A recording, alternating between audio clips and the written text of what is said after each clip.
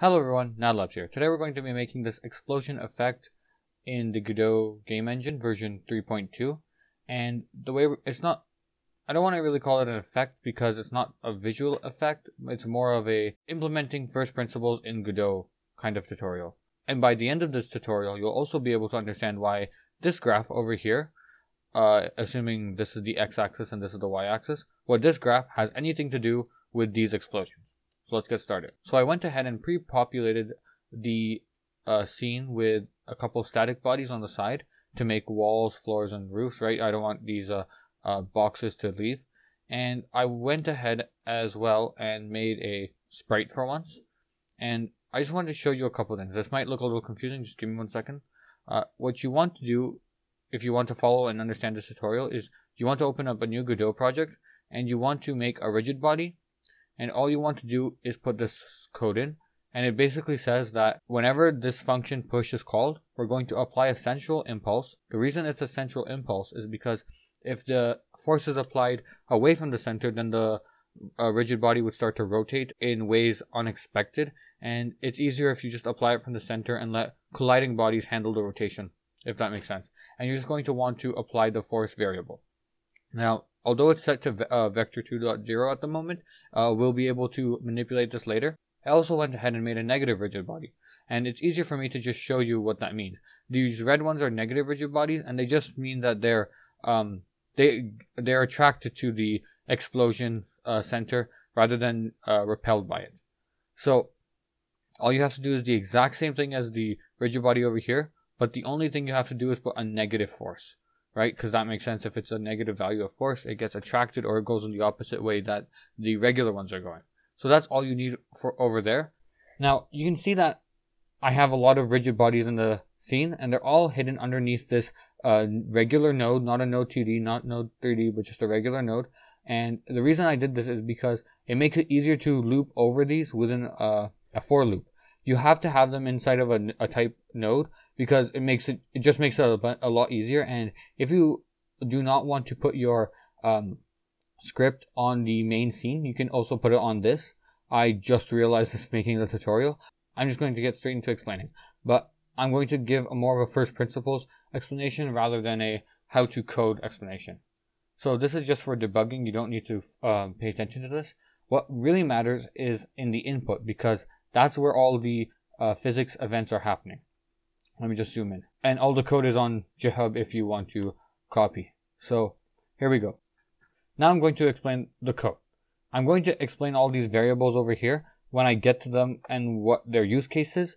But I'm just going to go from the top to the bottom, just like the Python or GDScript interpreter goes. You don't need to copy these because I said that I put in a line and a collision. I put collision shapes just for debugging. You don't need them whatsoever. And on that note, might want to enable them just for my sake and to help explain. But the way I thought of this tutorial, or the way I thought the explosion would work, is that every time we click, and the way I defined click is I went to project settings, input map, right? I typed in click over here, and I just said whenever it's a spacebar or mouse button click, we're going to set particles emitting to true, right? This is just particles for the sake of graphics. But what we're really going to want to do is that for I, and this is just an integer, it just means a number, in rigid.getChildCount, and up above I said that the node rigids is actually just this regular node over here. It makes it much easier to loop through them. For every single rigid body inside of that node, get child count. So from, let's see, how big is it? 1, 2.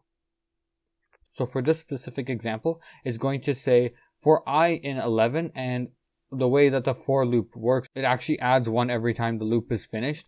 And so for I in 11, really, or whatever number you have, the only reason we have .getChildCount is that it makes the code reusable and it makes it expandable, so you don't have to continuously change and edit it. We're going to set up a couple variables for our ease of use, which is the rigid body child. So inside of the rigid node, we had children, which are rigid bodies. So the way we get access to those is that we just make a variable called rigidBodyChild, and it's going to be equal to rigid.getChild. If you're wondering where I'm getting these functions, it's inbuilt into the nodes themselves. If we go over here, we can see that under the base setting of a node, we have access to all these functions over here, right? And we're just making use of them to create these physics effects. We're also going to get the position of the rigid. We're going to do colon vector2, and that just specifies it as a vector2 so we don't get any bugs. And we're going to say rigid body child, which we already defined as a variable, dot global position. And if you're one who relies on code autocomplete, you can see that I didn't have any autocompletion there, but it still works. And you have to understand, Godot doesn't always show you what you can do with autocomplete. You sometimes have to know what the node itself is and or what something else or whatever it is. For example, if I put if I put that there, then maybe nope, it still didn't show me. Whatever, that's a learning opportunity right there. So continuing on, how do we get the force? Well, we're going to actually pass in an argument, which is the position of the rigid body, which we just said is the rigid body's position, right? Position of the rigid, pause of ridge, which is just position of the rigid body, right? If you just read this line of code, it makes sense. And we're going to pass this global position vector2 into the force finder, which is a function right down here, which is about 30 lines. We're going to pass down this position, this vector2, into the force finder, and we're going to manipulate this special value to find our force. Now, right off the bat, we're going to declare a couple of variables. Now, I promise I'll explain each and every one of them. The var vec is just the force we're going to return, right? If I scroll down, we're just returning the vec, which just means that whenever we call this function, the value it will return is a vector2, which is what we're going to manipulate throughout the entire code block. We're also going to have a reference to our global mouse position, and these two come as a package, which is just a vector2 consistent of two of the same values, and this x value actually has to be pretty high in order for this explosion to work. This is the entire explosion in one line of code. Now, what does it mean? It means divider. So a vector2 of 5,000 by 5,000, 5,000 divided by position of the rigid minus the mouse position. Now, if we go over here to paint, oops, I did a little bit of drawing beforehand. If we go over here to paint, we can see that what does position of rigid minus position of mouse mean? Like I explained in my joystick video, which you can see right up in the corner. All I said was that we're going to have a rigid body, and we're also going to have our mouse. And what that means, we're going to subtract their position. The way I explained this before is that the way Godot counts positions is from the top left of the screen itself. So whatever this vector2 is, it's actually just a vector from the top left to wherever this rigid body is. And if we subtract them, we actually get the resultant, which is doing green, which is right in between these two. Right in between these two. And this vector2, which is this one right here, is how we can determine the force. So the position of the rigid will be subtracted from, we will subtract the mouse, and that's what we're after. We're after this resultant in order to make the force directional, as well as give it some proportion. Now I'm just going to clear that to make it a little bit easier. And the reason we're dividing it is because of the inverse square. We're going to make sure that the force is equal to the inverse square, and the reason we're doing this is because it gives a very natural feeling effect. If we didn't do this, I'll show you what happens. We get a very weird movement in a sense that the closest objects experience the least force and the farthest objects experience the most force. You can see here that I can barely lift this guy up or this block up, whereas these other blocks on the right are getting all the push. And that doesn't make sense in reality. The closer you are to an object, the more force you exert on it. The farther you are from it, the less of a force there is. So that's why we have to divide it. And that just boils down to basic first principles in physics. If we have a divider in there, which will make us follow this inverse square law, we get some sort of pattern which looks like this, where we have the closest objects experience the most force and the farthest objects experiencing little to no force. But it's not perfect just yet. And when I was making this, I thought this was the line of code that I needed, but when I was looking at it more and more, I realized there was something wrong. I realized that I forgot to clamp the values, because when I didn't have the values clamped, you can see that the closer you are to the object, you can see that it just flies away because the force is so powerful that it just pushes static bodies and rigid bodies outside of the static body, because the way that works is that you can see that those red dots actually showed it. There it goes. The way that it works is that if was the rigid body, the way that the force in Godot works is it works something along the lines of moving it over here and checking collisions, and if nothing's there, it keeps on applying that force. But most times out of 10, you can see that the force isn't great enough to push it outside of this thick wall, and after it is pushed out, it goes away forever and ever, but mostly it doesn't. And the way to stop this is to clamp the values. Wherever the vec.x is greater than the greatest force, we're just going to set it equal to the greatest force. And if it's less than the negative greatest force, just set it equal to that.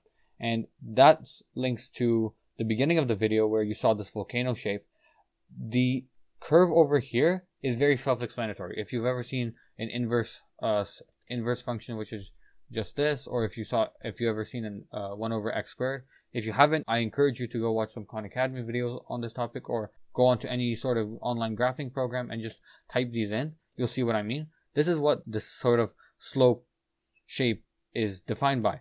But what are these flat lines over here? Well, this block of code actually performs the flatness, or it makes it flat, if you want to call it, because it just says if it's greater than this force, right, which it is, just set it equal to a constant amount. And that's essentially what that flat line over here means. But there's also another flat line over here, and that comes in because of this over here. I'm just actually going to just comment these lines out because I don't need them at the moment.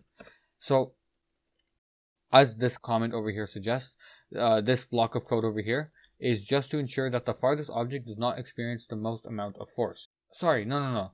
This comment's actually wrong, and I'll update it. It just means that the farthest objects, or objects outside of a margin, will not experience any force whatsoever. How do we accomplish this? If the vec.x is quite small, and by quite small we mean less than 50, you can choose whatever you want. I found 50 works the best. If it's that small, just set it equal to 0. And vector 2.0 just means vector. This is why I don't do live code tutorials. Vector 2.0, vector 2, 0, 0. And that's all it means. And we can do the exact same thing for the y margin. But if you notice something, we're not only doing it for the positive side, we're also doing it for the negative side at the same time. And that's because you want to make sure that your x value is actually really small on both sides. For example, if we have a number line over here, if we have a number line, we want to make sure that our force does not work within a certain range, right? We don't want it to work over here, and we want to make sure that if it gets over here, we do not want it to go. If the force does somehow reach a really high number, we're going to make sure that it doesn't go past here. We want to make sure that it's in a happy medium, and that's kind of what we see over here. If I just do this, oops, sorry for the white, but if I just do something like that, you can kind of see what I'm referring to. I'm trying to get to the point that, oops, I thought I was using the line tool. I'm trying to get to the point that we want to make sure that there's a range in which this function can work, and if it's outside that range, do something to it, like clamp its value, or just set it to 0.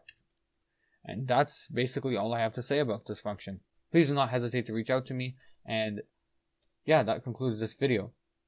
If anything doesn't make sense, please just comment it down below, because I really want to make sure that everyone understands what happened here, because this wasn't just a Godot tutorial, this was also a way to think from first principles, which is the most abstract form. And just for a little bonus, I'm going to actually make my own. I'm actually going to use a sprite I made once. Hooray. Let me just edit that. And we can actually see how it looks. We can see that these look like crates, and you can even make a simple game with this, like a explosion game or some sort of like making a tower game with the crates or what have you. And yeah, that concludes this tutorial. Thank you very much for watching, and if you're new around here, please subscribe. Anyway, have a great day. Oh, sorry, just one thing. You don't need to actually use the line over here. The line over here, or you don't have to put these collision shapes. That's just for debugging to help. It was to help me make this actual thing. Anyway, that's the end of the video. Have a great day.